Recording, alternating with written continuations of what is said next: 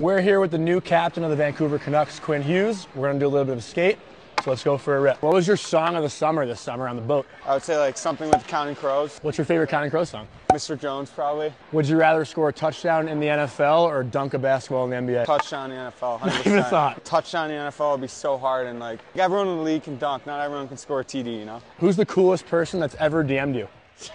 Putting someone on the spot here. I don't know. I just want to throw anyone under the bus here. I think my brothers are pretty cool. Your brothers? Some of my friends, I don't know. What's your favorite like comfort TV show? Never watched The Office, which What? people couldn't believe that one. Probably Entourage. That's a good one. Weirdest place you've ever been recognized? I went to Paris this summer. We were sitting down, I got recognized with someone, and I was like, Kind of sick. that was pretty funny. Yeah, definitely not expecting to be recognized there, but hockey fans everywhere now. I love it. So if you could have any athlete from any other sport as your teammate, who would it be? LeBron or Tom. I mean, Tom's retired now, so I don't know if that counts, but LeBron's, I mean, he's the GOAT. All right, thanks, Quinn. Appreciate it. Yeah, thanks.